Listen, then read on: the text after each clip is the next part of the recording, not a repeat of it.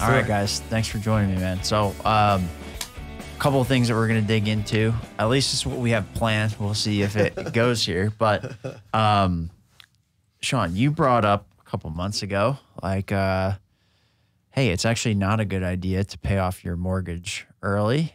And you have some pretty interesting reasons why. And I do want to go through that. And then I do want to talk through the SVB stuff and kind of what happened. And then we'll go over really what's actually happening and what people need to know. Because people are asking you tons of questions about FDIC, everything like that. So I think let's dig into that. But first, the mortgage thing. Dude, I've been told forever. I know my parents did it. I know a lot of people that do it, that it's like, hey, pay off your mortgage as soon as you can. You got some differing opinions on that. So where do we start with that? Sure. Well, first of all, it's nice to be back. Yeah. Yeah. Thanks for coming back, man. Yeah. We didn't scare you off the first time. Thanks for having me. Yeah. Last time I thought I did really well here, but I looked at the video and it was like I had just gotten out of that massive rain pour, and I'm like on camera I look like a wet dog, bro. I thought you looked good. My hair was all wet and awful, so I was like, it's like a movie. It's like a movie moment. Yeah, right. That conversation was good enough. I didn't even realize that your hair was like that. So welcome back, man. You're looking sharp. I look a lot better today. You got the suit on. You're looking spiffy. Looking a little better. Yeah. So no rain. Yeah, no rain. So yeah, I guess we can jump right into it. So I think first of all, I come from the perspective of I was trained on a platform called the Circle of Wealth. And so if you look at kind of financial services in general, right, you have kind of one of two ways that you can help a client. The first is you can sell them better products that pay potentially higher rates of return that often require more risk, right? So that's kind of the accumulation story in the financial services. Or you can help people find money that they're losing unknowingly or unnecessarily, right? And so that's a totally different approach on how you help people. Okay. So we were trained around 5 major ways, or what we call unnecessary wealth transfers, which was number 1 was the mortgage, 2 were taxes, 3 was how you're funding your qualified plans, your 401ks, IRAs, SEPs, that kind of stuff. Then your kids' education, right? And then finally what we call major capital purchases. So a major capital purchase is anything that you can't pay for in full with monthly cash flow, right? Like a car or a wedding or whatever, right? And most of the time in America, that's financed, right? Put on credit cards, right? So the mortgage is always the most interesting one of those 5 because it's usually the most emotional conversation that we have with clients.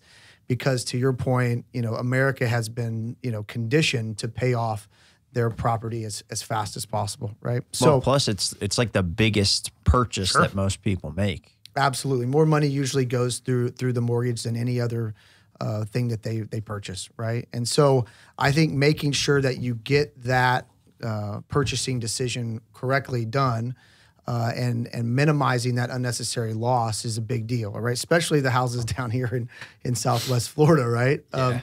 So I think, we'll start with, I guess, one basic financial premise, right, that everyone needs to understand is I like to say you finance everything you buy, right? And when I say that, what comes up for you there? Well, my initial thought would be that that's not a good idea in some ways, or I at least have like a negative perception of it because it makes me think like you're buying things that you can't afford. Okay. But maybe I think about that on maybe smaller purchases, like many smaller, like $1,000, $2,000, $5,000 purchases. You now have all these like layaway kind of like pay as you go plans, but pay an interest on it. Okay. I don't know. To me, I don't trust myself enough to know that, hey, that money's since it's not gone, I view it as like it's still mine, but I don't know. I can't plan it as good. You probably mean it under the form of an umbrella, right? You finance anything that you buy. Either you're financing it or somebody else's. My brain works different than most people. You overthought that one, bro. I did. Yeah. So it's very simple, right? You either pay cash for something, right? Okay. Or you let someone else use their money, right? So in other words, when you pay cash, most people don't think that this is financing, but when you do pay cash for something, you give up the ability to earn interest on that money, right? Okay. So if you were going to go pay for a car, a $20,000 car, you could walk in there, and if you asked 100 people if you could pay cash for that car at $20,000, would you, right? And 95+% would say absolutely, right? Because it comes from the perspective of that when you pay cash for something, you no longer have to pay interest on that money, correct?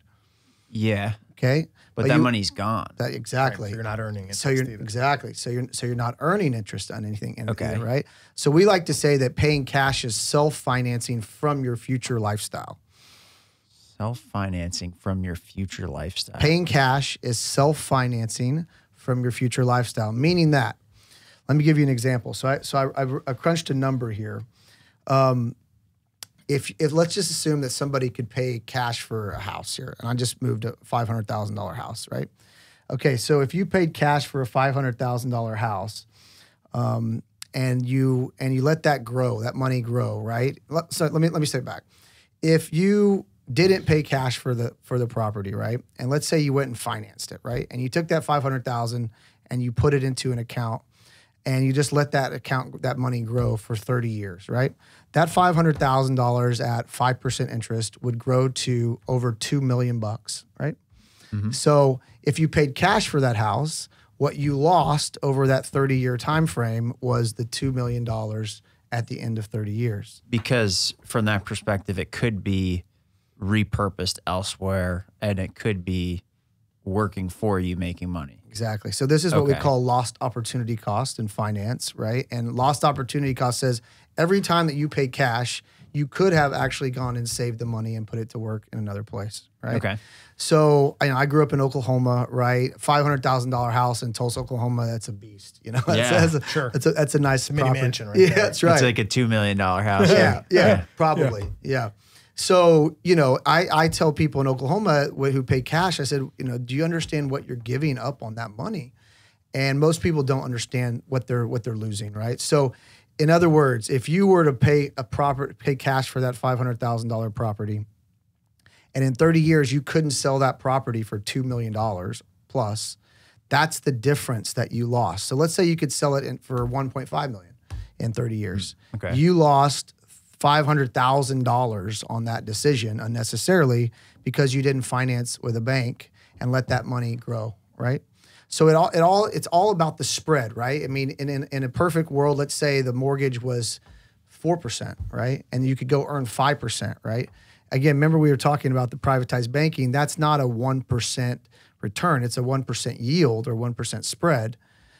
So coming back to the whole thing, what do you finance everything you buy? You got to understand that your cash has a cost when you pay cash for it, right? And in a perfect world, what I would do is I wouldn't go pay cash for a property. I would go to a bank and have them finance it for 30 years, right? And put the minimum amount down. And then I would go use that money that I was going to pay cash for the house in another thing, right? And so you have the appreciation in the house, right? Because real estate's an interesting asset, right? Houses appreciate or depreciate regardless of how much equity is in the home. Yep. Right? Because the market is driving the rate or the increase or decrease in the market, right? Not how much equity you have, right? Sure. So in a perfect world, if you're smart, you would have the real estate mortgage and you would have the growth outside, and you would get both. Got it. So where that comes in is then you would need to be like aware enough, perceptive enough to know where to put that money in a smart way outside of that. Because one of the reasons why we're talking about before, like I refinanced like from a 30 to a 15 year for the reason of wanting to pay off the home faster. Pay it off faster. Exactly. And because, all right, so how does this work? Because I'm under the impression that with amortization and interest building over that time, like a 30-year loan for, I don't know, $300,000, you end up spending like close to $800,000 in that time. It's actually worse than that. It's or closer to like $1 million or something like that. Well, what you're saying is what actually you're paying with the house with interest, right? With interest over that time, right? Yeah. But you also have to make another calculation with what that you paid that interest, or that interest could have gone and earned money. So there's opportunity cost on the interest as well, right? So the truth in lending laws that have been passed to show what you're actually paying at interest, they don't tell you the whole truth about that actual number. A lot of people don't know that. So, what do you mean? Okay, so let's say you have what'd you say, $300,000 house, and you're going to pay. Most of the times, it's usually isn't it about double the house, right? Usually, it depends. Depends on what the amortization schedule looks like. You have to understand both sides of the amortization table, right? Because that interest is front loaded most of the time, right? All the time it's front loaded, and then you understand that as you get closer to paying off the loan, you're paying down on your principal, correct? Right. So there's an amortization schedule for any loan that you do if it's ammed out. So of course. Okay. Yeah. So when you're paying interest on that property, right, you could have taken that extra interest plus principal and put that money to work. So you have an opportunity cost on the principal and you have opportunity cost on the interest. Because basically you're paying both the principal and the interest. That money's gone. Correct. Okay. Yeah. So that's where the opportunity cost is on that, right? So the reason why I was looking to switch it is because I'm under the impression, maybe you guys can correct me if I'm wrong, but I'm under the impression that if you were to take let's say we moved it to a 15-year, we did get a better interest rate. This is when they went even lower. Yep. So the timing kind of worked. I think our interest rate almost got cut in half, which was nice. But I was under the impression if you pay an extra $1,000 a month or something like that, that in the longer term, because you're paying that $1,000 to principal, that you would be paying the house down faster. You will. Okay. You essentially on what's happening on the actual note itself is you are paying down the loan faster. Okay. Do you end up spending less in that time, or do you end up spending the same amount? So this is the major question. You just hit it right on the head. Yeah. So in a perfect world, meaning that if you have an interest rate, and I know this doesn't happen in the real world, but I'm just going to make the analogy so people can track. Let's assume that the $300,000 payment was, give me a round number from 30-year to 15. Like how much did your payment go up? $400 a month. Okay. All right. So if a person got a 30-year mortgage, right, and they had a $400 less of a payment, okay, they could have taken that savings, right, and they could have gone and invested it, right? Mm-hmm. Okay. So let's assume they can make 5% on that money, right? So they start putting $400 away in an account month one of 360, right? Yep. And the same person in the 15-year, he's paying $400 extra a month, right? And he's going to pay off that house in 15 years, right? Then at the end of 15 years, that person could have taken the entire mortgage that they were used to paying, right? And could be started to save it, right? So one person has been paying $400 a month for 30 months into an account, and another person has been paying the difference for 15 years, right? If the interest rate or the interest rate is still the same, those people are in the exact same financial position. That's a surprise for most people. So yeah, why do banks give you a lower rate on 15 years? Because that's the inducement to try and pay off the money, right? If it wasn't lower, nobody would take the 15-year, right? I wouldn't take I wouldn't take a 15-year if it was the same interest or higher. Right. Of course. Because then you'd be paying more money towards it anyway. Right. Okay, so all right. I'll need to wrap my head around this one. But it's also behavioral too, right? So for a lot of it is everyone thinks holistically. And again, for me, as somebody who's been in banking for a long time, a lot of it's behavioral and comfort, right? So what do you mean? There's a certain level of comfort to knowing that the largest financial vertical that you financed into, which is a mortgage or a home, is paid off. And that's totally okay. Yeah. I've seen that all the time. But I've also witnessed the other side of the token where some people are very comfortable leveraging their debt, right? Okay. And leveraging their liquidity to take some of that opportunity cost and benefit from it, right? And not have the lost opportunity cost.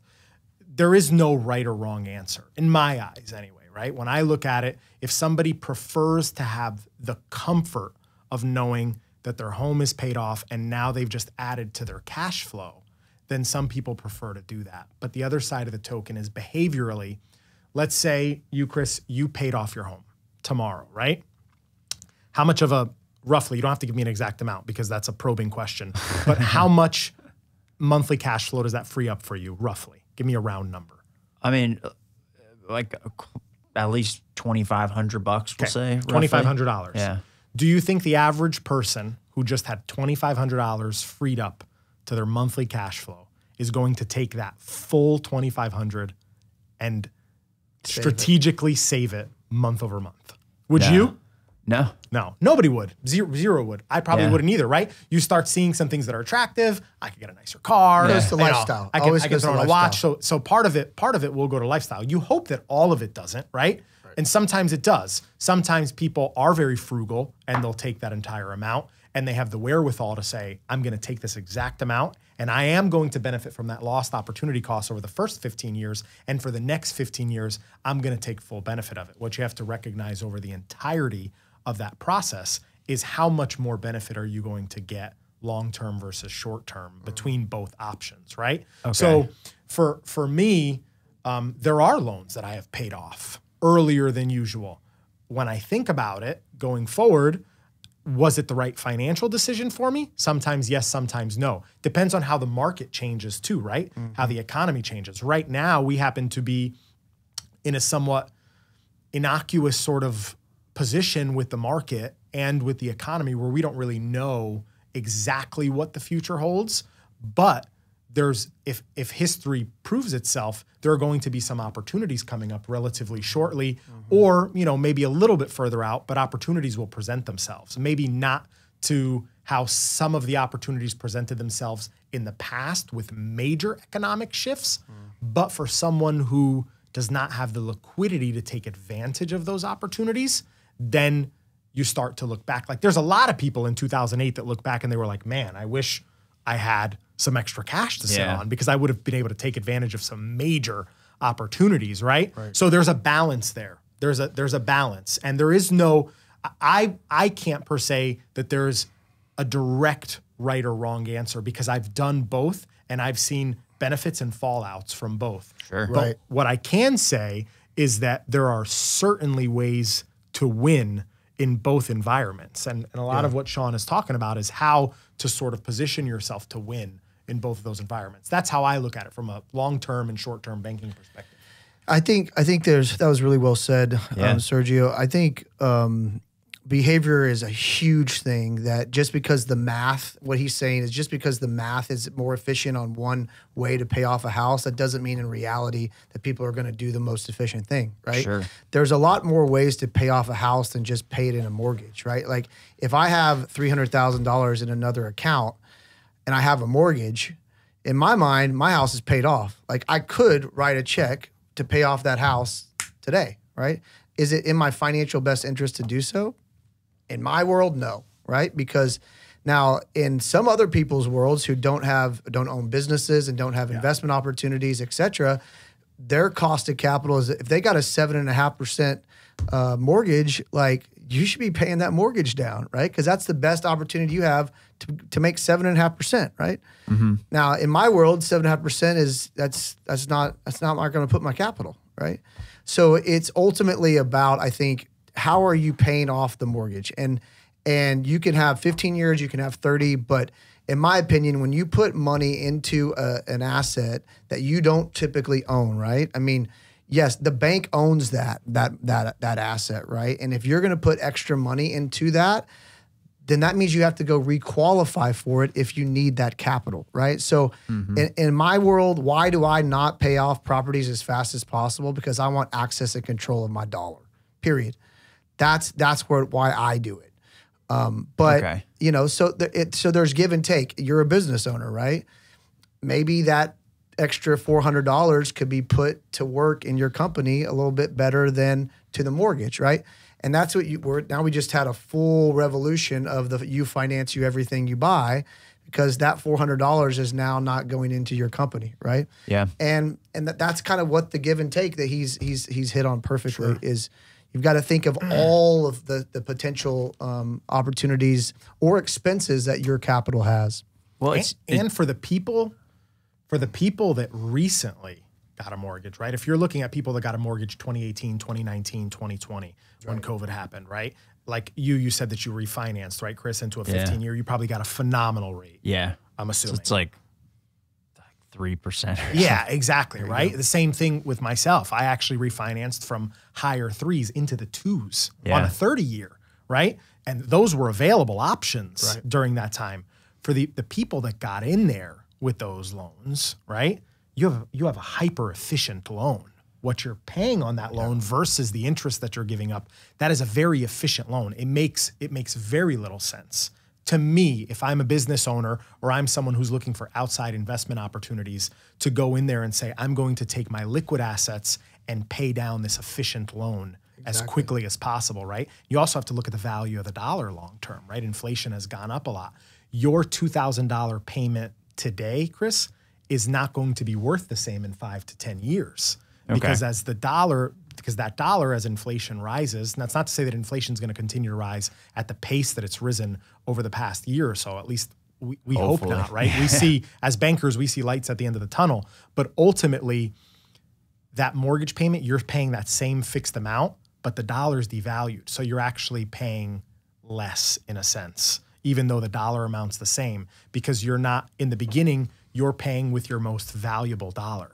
Right? So you have to think about where you're putting that most valuable dollar. Are you giving that to someone else to use, or are you keeping those valuable dollars for yourself and benefiting from them with other investment opportunities or other vehicles that can continue to improve your cash flow month over month? So it really just depends, right? People look at it differently. So it's about being really strategic, but also mitigating risk. That's to me as a banker, I always look at both. You have to be very strategic, but you also want to mitigate risk. And those are the two main topics that I talk to my clients about every single day. Yeah. So a couple other things I'd add is real world factors, right? We're talking about real world stuff that happens. You know, disability from a sickness or an accident is the #1 reason that people lose their home in the United States, right? And so, access to capital is a huge thing if you become disabled, right? And if you don't have disability insurance, right? That's why I own a life insurance and disability brokerage. And so we sell a lot of disability insurance to business owners to A, cover their income, but also B, cover their expenses for their company. But if they don't have that, right, most of the time, what's the first place they're going to try and pull from? They try to go their equity, right? In their like home equity line of credit, a HELOC, right? So, depending on if they can show the bank income or not is going to be the #1 factor, and if they can access that home equity line of credit, right? So would you rather have the money sitting in a safe liquid account if you're disabled or become sick, or sitting in the mortgage? Yeah. Right? Or let's talk about a hurricane too, right? So as everybody knows down here, right, we just went through one of those. I guess it's coming up on 7-8 months now. Yeah, about 7-8 months. Happened September 28th, so crazy, it's getting close there. Yeah, 7-8 months. Seven. It'll be 7 months next week. There you go. Wow. So again, if you have a major catastrophe, right, and would you rather have access to the capital or a paid off house, right? So these are the kind of real world things that you need to kind of potentially work through, and it usually comes from the perception that the shorter the loan, the shorter the cost, right? Sure. 15 years, I'm not going to pay as much interest as a 30-year, right? But again, it's about opportunity cost too, because every time you could have paid, if you're doing the same thing, if the behavior matches up, there isn't any difference in a 15-year and a 30-year. Now, I haven't looked at bank rates in the last couple of weeks or something. So, but I don't know do you know what the major difference in spread that a 15-year is between a 30? Like, is it? I haven't looked recently either, but it's probably close to that. A 15-year is probably in the fives somewhere, and a 30-year still in the sixes. But they've come down a little bit since where they were. Right. They were in the sevens and eights at one point. So. Right.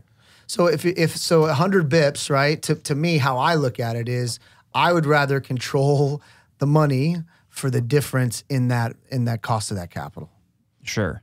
Well, and it comes down to a couple of factors. It seems like is you have to have one. You need to know that this is an option, even, and then how you look at your money and lifestyle, right? Sure. So there's like two things. So it's before I learned about any of this, I didn't even know that this was an option. So in my mind, it was like, I'm not thinking about opportunity cost, or if I were to take that money and put it elsewhere and have it working. My thought is, okay, if I can pay this off and I own the house, all that I have is tax payment and HOA. So if something happens for whatever reason, like I already have my house and I just have to come up with money for my taxes and my HOA. Right. Sure. So that's where like the security side of my thing comes into play. But one thing real world factor I didn't consider was like, hey, once I pay that off, that $2,500, like you said, it never suddenly goes, okay, well now we're going to deploy this to a strategic thing. It's like a Porsche. Correct. Finally, I can, it's a Porsche or a watch or a mix of both, right? And some of it may go into savings. Some of it may go into a long-term vehicle where you're looking at, generating financial wealth for you and your future and future generations, which intellectually, that's probably the best decision that you could make, is looking at long-term if you want to build this sort of generational wealth. The thing that comes to fruition, though, is that, you could almost say 100% of the time, not everyone has the wherewithal. It's the self-discipline. And the discipline. They don't have the discipline to take the entire sum of money that they have saved. They've just hit a massive milestone, right? They own a home free and clear. That's right. That's the biggest accomplishment. It's the American dream, right? Having a home is the American dream. So when you look at taking that and then using it to its full capability, very rarely happens, if ever. So I got two more points, and then let's transition to SVB. Yeah, let's talk there. A couple things. One other thing I would add for sure is when there is a kind of a fallacy about the more equity you have in the home, the more safe you are, right? Okay. I mean, so he'll back me up here. Like, the bank is in the absolute best possible position before the last single month that you put to pay off that house, right? Okay, how so? Well, because they own the property. They can. Okay. If you can't continue to make payments, you don't have a guaranteed line of credit. You have to qualify for that credit, right? Okay. So that's a fallacy that the more equity I have, the more banks are willing to work with me. That's actually the total opposite, right? They have more leverage over you than they've ever had, because now they until you get to that point. Until you get to that point.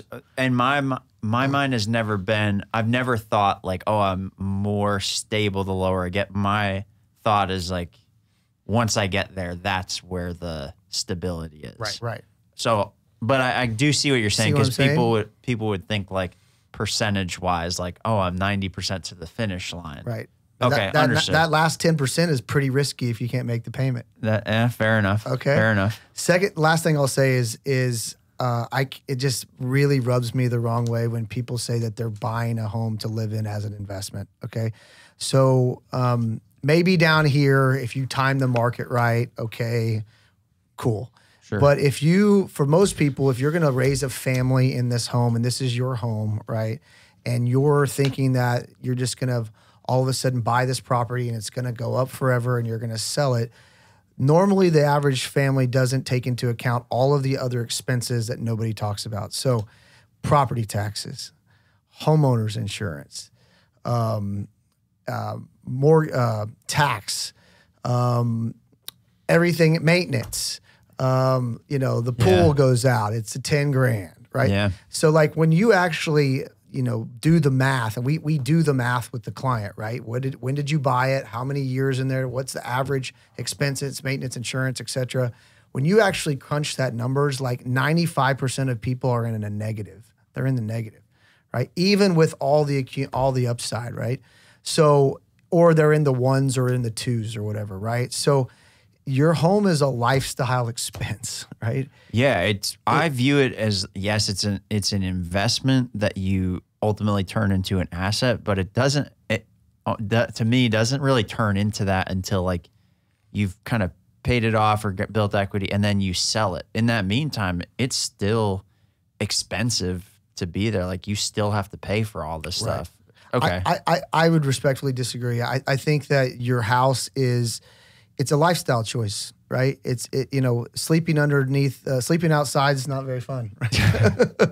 Yeah. Right. We all want to sleep inside, right? Sure. And so that habit that we have of wanting to sleep inside, some people pay $1,000 a month for that. Some people pay $100,000 a month for that, right? So, but ultimately, I think most investors or most families who think that going and buying in a house that they live in is this great investment. My kind of take on it is make sure you do the math, right? And sure. And it's not just, oh, you bought it for $300 and you sold it for $550. We made $250,000 off that investment. That's not telling the whole truth. Sure. No, I agree with you that it's not cut and dry. It's just more like, hey, when it's time to move on and sell this thing, now I have this basically chunk of cash or this equity that I can transfer to something else. Whereas if I was renting or doing anything like that, I'm not really like building towards anything. Right. So no, I have something at the I think that's accurate. And end of the rainbow. And obviously we're talking about what you're living in personally, right? When other people are living it, then now we're in the investment world, right? Yep. But anyway. Yeah, gotcha. Take All that right. for what it's worth.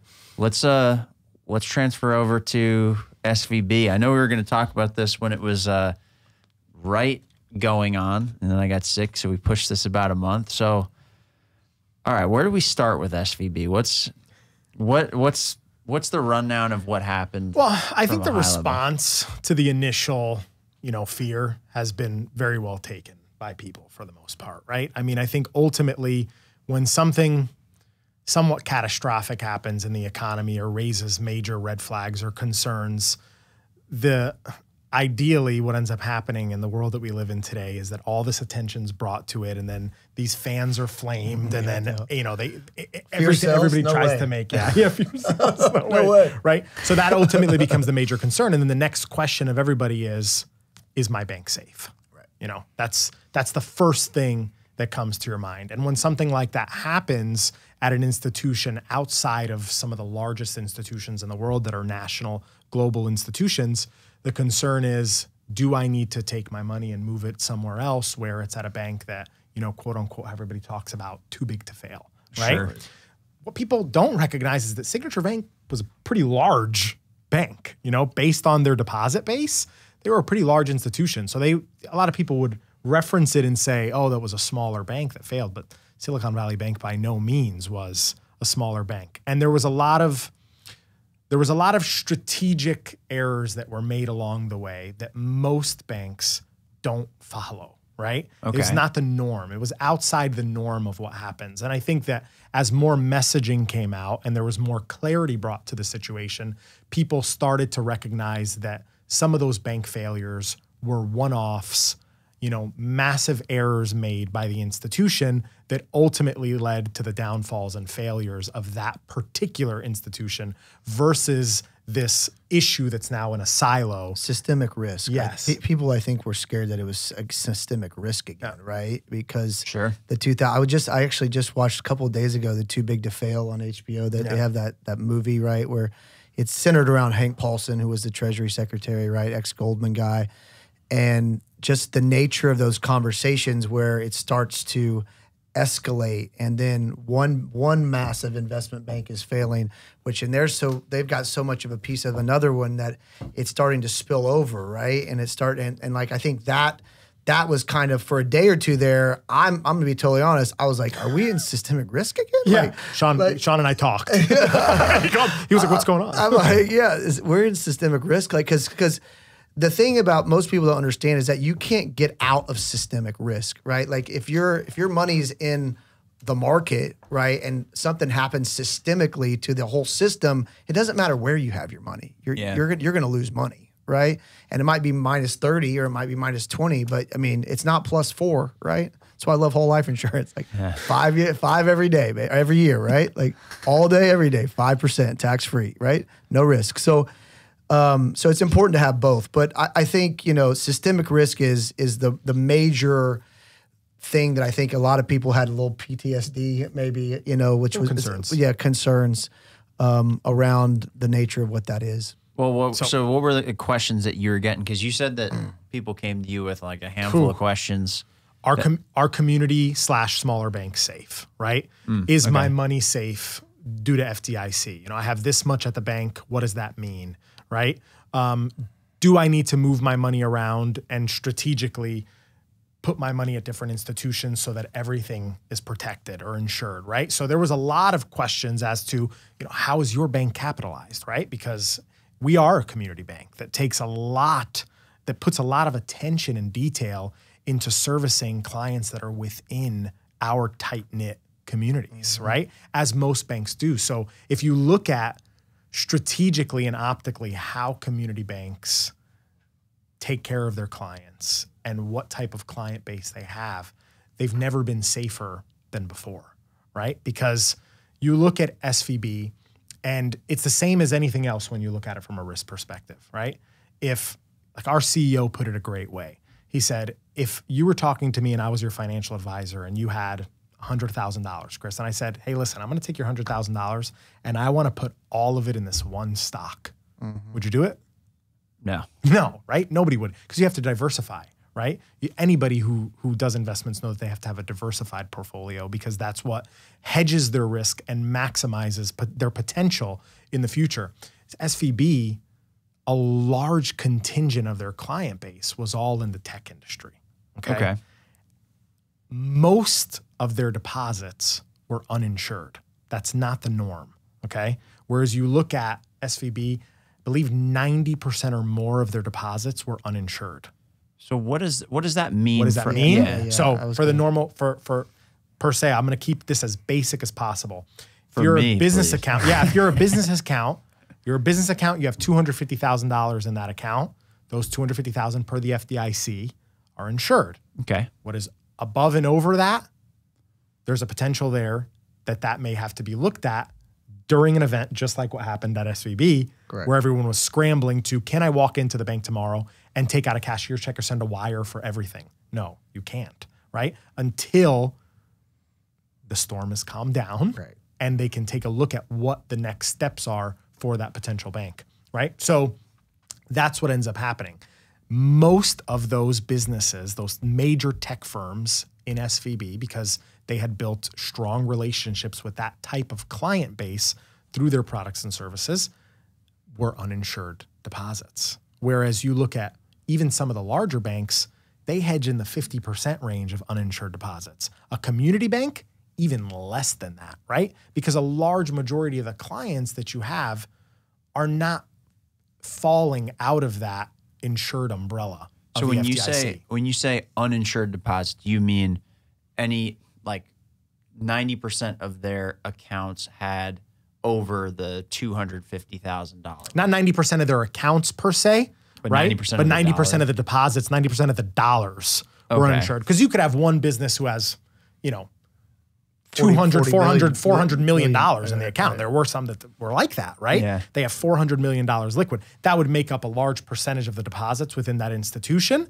but it wouldn't necessarily mean that a majority of their depositors would uninsured. It would just mean a majority of their deposits as a whole really top were heavy. Uninsured. Very top heavy, right? So, and then it's, what does the bank do with those deposits? How are they capitalized? So the way in which SVB was structured was not the norm for a bank as well, right? A large contingent of SVB's clients were not coming in to get loans because they were highly liquid clients and they had the backing of a lot of, you know, venture capital, things like that would support those tech firms. So there was not a need for loans.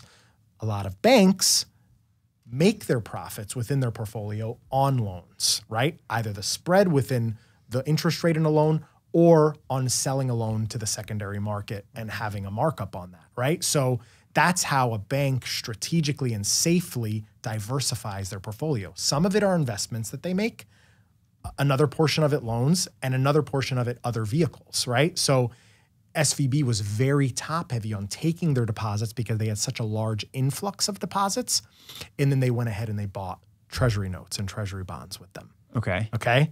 And the rate at which they bought those, when things in the economy started to shift and change, right? The yield curve for those became inverted, right? And that's not the norm. Right. So what ends up happening is if they buy these treasury notes and bonds at whatever amount of years they bought them, some short-term, some long-term, and they're at 1%, right? And then all of a sudden now those same bonds that were paying 1% 2 years later or a year and a half later are paying 3 to 4%, and you needed to sell that bond. Is somebody going to buy it at 1 when they could buy it at 4? Right. They're stuck. Got it. Okay, so you're saying? So you're basically sitting there holding the bag until that. Correct, and that's exactly what happened. They're illiquid. Yeah, yeah. So then that was caught wind of, and SVB needed to sell off some of that, and they took a major loss on that portion of their portfolio, which created a massive amount of risk. Is that what they mean when they're saying that that situation happened and they needed the cash right away? So that turned into realized losses? There was a bank run. Okay. There was a bank run. Yeah, so basically, and a bank run is clients started coming and saying, hey, I want my cash. It's a loss of confidence. I want to move my money. And then when that happens, the bank has to now turn that into the funds that they need to make their clients whole.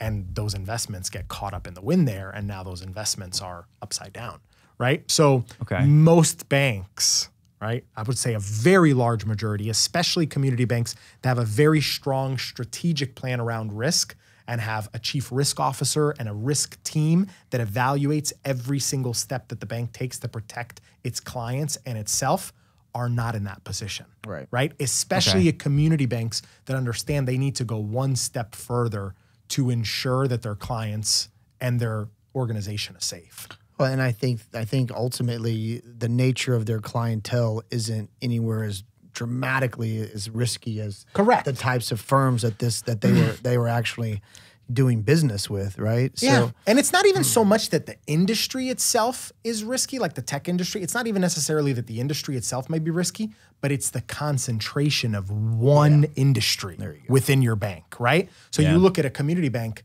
I have contractors, I have manufacturers, I have doctors, I have practices, I have, wholesalers, retailers, I have restaurants, right? So you look at all that, that's a very diversified client base, right? Lots of different businesses that I know how to help, that I know how to review what their needs are short-term and long-term, and I'm able to support them. That's the biggest part of it too. Having a relationship, a very tight-knit relationship with your community or local bank, it's almost like a privatized level of service. You know how many of my clients are thrilled because they have my phone number on speed dial? They can send me a text message or give me a phone call and say, hey, Sergio, this is what's going on today.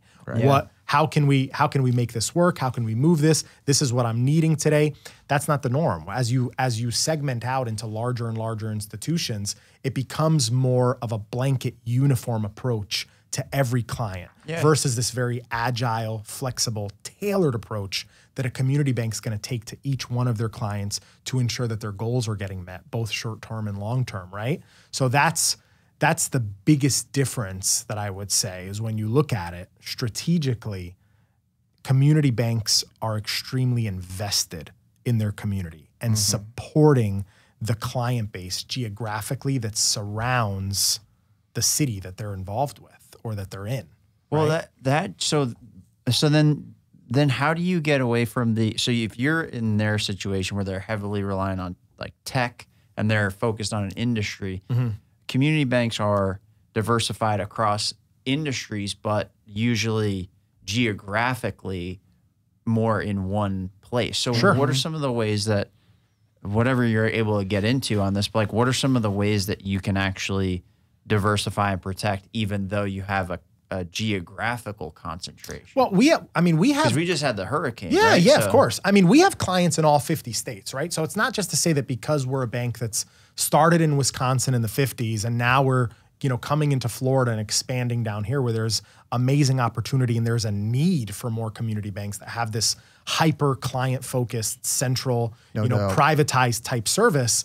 It's not to say that you're just focused on that area, because we'll support clients and their goals from anywhere, right? Sure. I mean, if they come to us and they tell a great story of what they're trying to accomplish and how their business currently operates, of course I'm going to protect and serve a client that's elsewhere. Now, in the case of what your question was with a bank like SVB, is how do they put themselves in position if they have all of their eggs in one basket, they're not very diversified, they're focused on one industry, and they don't necessarily have the means of what normal banks do to capitalize themselves, then ultimately you have to have a really strong strategy in place and really effective risk culture. And that's what was lacking, is that there wasn't a very solid strategy, right? And there was a lack of a risk culture there to protect what the future was of the organization, and most importantly, its clients, because that's what we always focus on, right? Yeah. Is how is the client protected?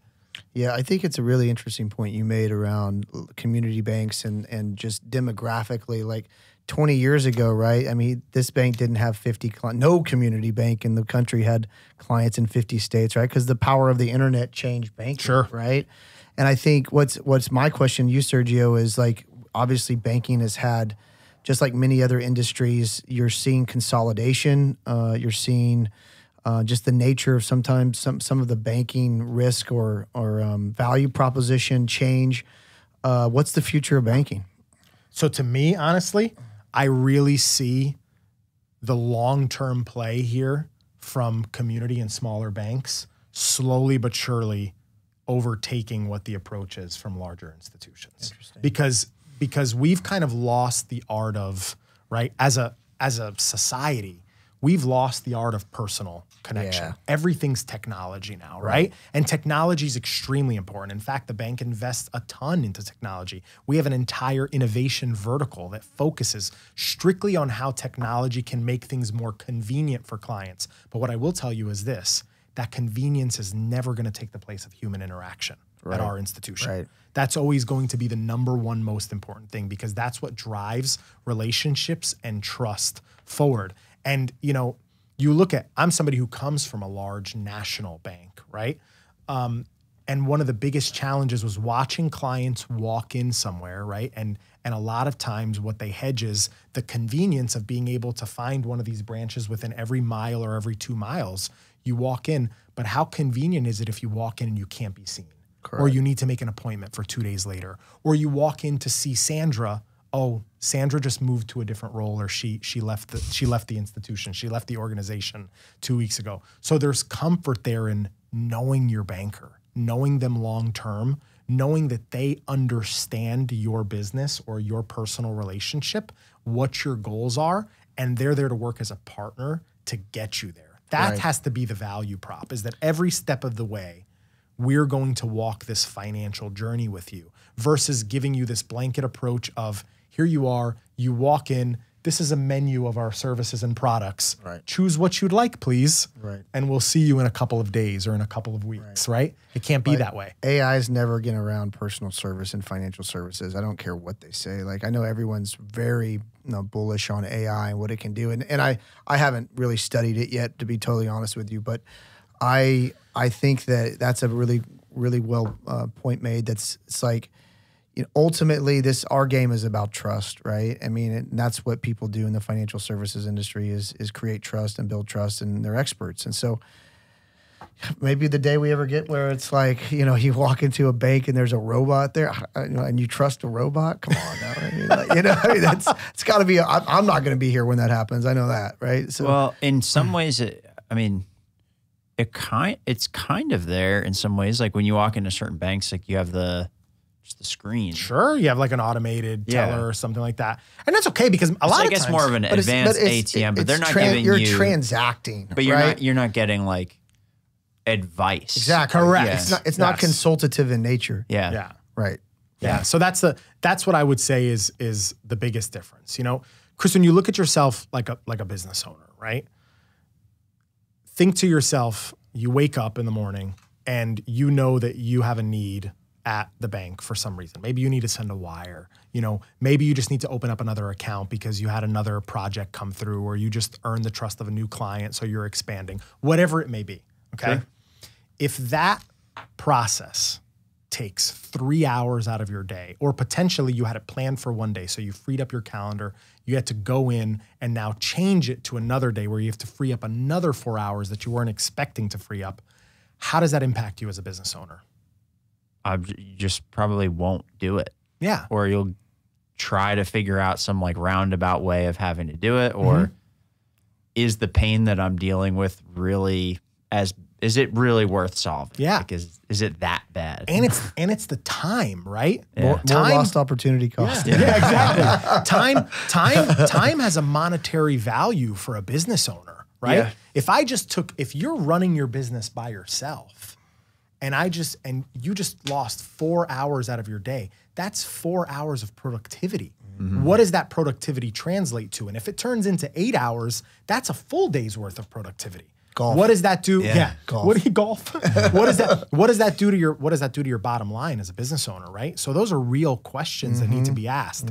What's the difference in comfort level when you can wake up and send a text message or a phone call directly to your banker or the president of the bank in this case, and ultimately they're able to understand what you need because they know you and your business and say, yeah, give me a little bit and we'll have this handled by this time. And you can make a legitimate commitment. And I think it's also just gets back to, I just want to deal with a human being. Correct. Too. Yeah. I mean, I like the human interaction. I'm a people person. Like I want to look you in the eye and I want to make sure that I feel that you have credibility and you know what you're talking about. And it's like, I mean, this AI stuff is great, but like, and I'm sure there are going to be industries where it's going to revolutionize it in the next decade, right? Or like, there's going to be. I saw today on my feed on Instagram, there's three McDonald's shops in 3 different states around the country that are going totally employee with not one employee in the whole restaurant. Wow, I didn't know that. It's all being done by AI, and I mean, that's clearly changes a lot.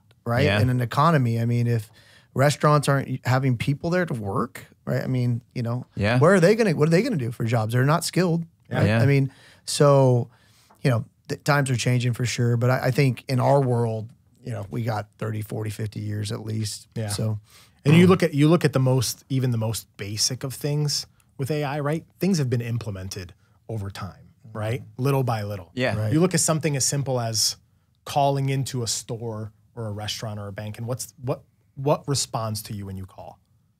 Yeah, like an automated service, tree menu, right? Thing. Right? An automated service, for reservations, press 1, or for credit cards, press 1, for business, press 2. Even something as simple as that, you have no idea what the commitment to people can change their perception of how they're supposed to be treated, because people have lost sight of how their relationships with financial institutions or with other businesses that they frequent are supposed to be managed, right? Correct. So our bank, that's one thing that the owner, Ron Nicholas, who many years ago, decades when he started the bank, he said, until the day that we're gone, we will not change that. I will never not have a person answering my phone. So every time you call a bank, a live person answers the phone. You do not get that. Hey, for business, press 1. For personal, press 2. For loans, press 3. And you have no idea the comfort that gives someone knowing that when they call into the bank, that they're going to get a live person that picks up the phone every single time. Yeah, for sure. I make probably 50 to 75 phone calls a week, and you're low ball. You probably make more. No. You got to step it up, dude. Yeah, I know, right? But before you just said that, I just realized there's probably 15 to 20% of people that call that you get to their voicemail. Nobody even answers the phone. It used to be 100% of people were answering their phone, and you got to get through the gatekeeper, right? Sure. So now I'm just like, push me to voicemail, bro. I can leave a voicemail. I got my voicemail. pitch is going to be better in voicemail. Yeah. It's just and the lost opportunity of that too, right? Because some people just get so frustrated with that on the phone after holding for 20 minutes that they hang up, and that organization will never get the chance of knowing what that client needed help with today or tomorrow or the day after, and what that relationship could turn into long term. But you know who ends up being the benefactor of it? the organization that does pick up the phone, right? The organization that does make time to listen to that client, that does it efficiently and seamlessly. Well, and I think so. I think on a bigger scale, things, it's like a twofold thing. I think almost like markets have clearly shown that it's okay for these companies to not pay attention to people, and it doesn't seem to impact their bottom line in a way that impacts them or any way that they can like clearly see it. And Sure. there could also be a disconnect from when you get to that level, people don't understand how things work on the ground level. Sure. So they're not understanding the pain. They maybe haven't worked in the actual operation. They're probably or it's been a while. They're probably huge companies, right? I mean, like Yeah. I always, airlines are ones that always stick out to me, right? Yeah. They're just terrible, right, to try and deal with.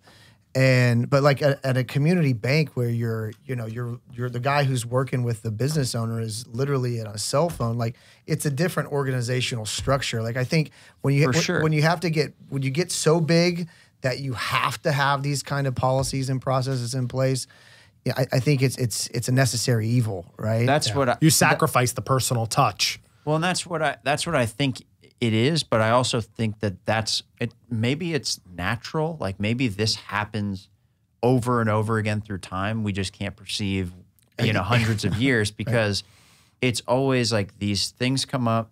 These banks probably, all the big banks right now probably started small bank, great service, all these things. That's what got them to the next level. And then they evolve, and then they forget. And it always opens like a path for smaller companies to come in and deliver that personal. That's how we did it with Flight Docs. The last company I was at there was a Goliath in the industry. Had been around since the 60s. Right. Had all the relationships with the manufacturers, blah, blah, blah. We're the best, but super old software. Nobody picked up the phone. Nobody cared. And then pretty much all that we did was have really good technology and answer the phone in 2 rings. Like we weren't doing like, yeah, it wasn't earth-shattering stuff. It's not rocket science. And the company grew 30% year over year for like 10 years. And it will.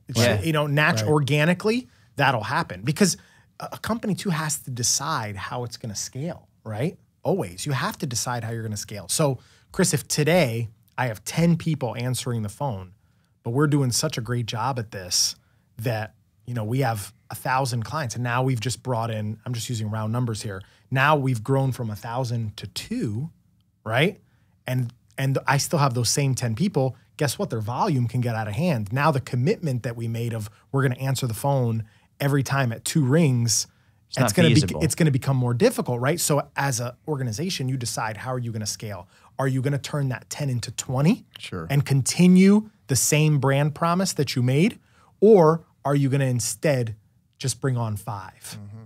But your client base has doubled. So now you're starting to sacrifice some of those commitments you made early on to become who you were in the sense of being able to try to take the greatest advantage from a monetary perspective for the organization. And that's where I feel like community banks really get it different because they're not going to sacrifice that gain for themselves and make lives more difficult for their client base. Sure. For their future prospects, future clients, or anyone else who wants to get involved in something really special. Sure. Very cool. Okay. Well, guys, as we wrap this thing up, what do you guys want to leave people with?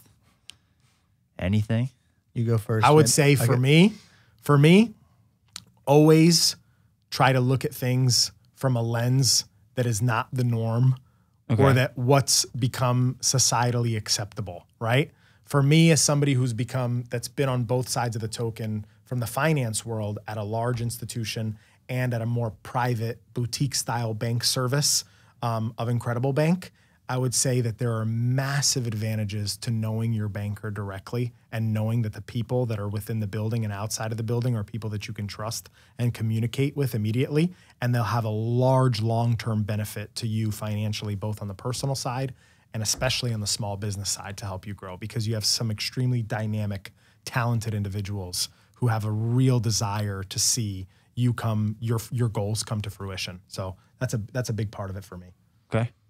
I think I'd like to play more golf down here. So if anyone's listening, and invite me to their country club.